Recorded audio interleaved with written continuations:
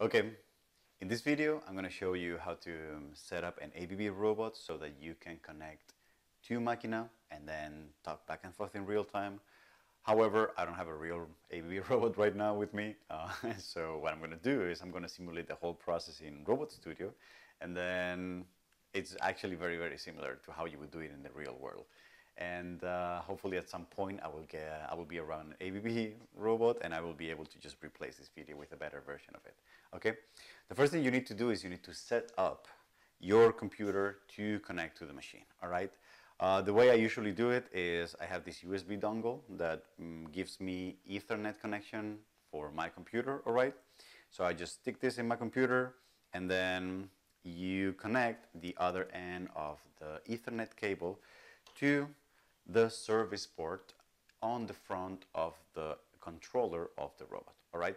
If everything goes well, you should be able to open from your computer a command prompt, and unless somebody has done changes to the configuration of the robot, typically robots, ABB robots, the service port gives your computer an address that is in the local network of the controller.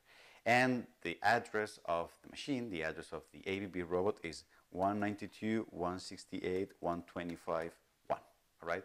So if you plug the Ethernet cable to your computer and to the service port and everything is working well, you should be able to open a command prompt like I just did, which is like the Windows version of a terminal, and then ping the machine with the IP of the machine. So if you type ping and then the IP of the controller, what your laptop will do, which mine is not doing, is it will send small packages of data to the controller, and then the controller, if it receives them, it will bounce them back.